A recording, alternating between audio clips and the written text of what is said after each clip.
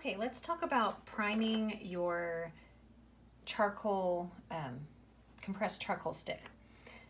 So the reason you'd want to prime is so that whenever you're using the side of it to cover a large area with the charcoal, sometimes if you don't prime it, you get like a weird streaky kind of thing happening. And the reason for that is this little chart here.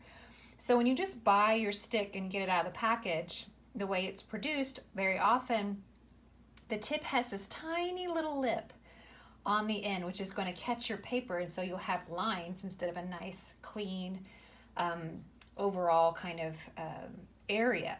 So what you want it to look like is smooth. So now we have to prime it, and it's really easy to do.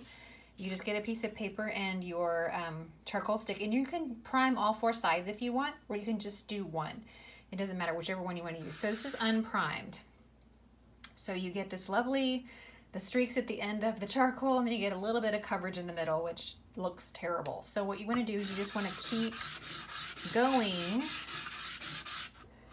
maybe even putting a little extra pressure on those ends, just so you get some coverage, and then you check it.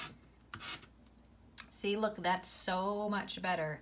That's already like really beautiful coverage. So you can just blend that and you'll get a really nice consistent edge. So just check, you can check all four sides if you want. That side is awful, look at that. So again, you just get in here and you prime it.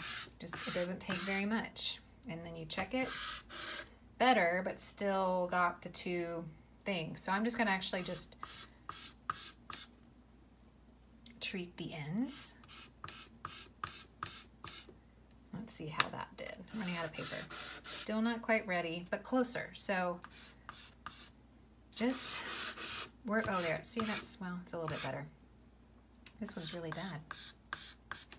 Anyway, I hope that's helpful. It'll make your drawing go by faster and look much, much better. So if you don't have these little extra lines messing up your beautiful charcoal coverage.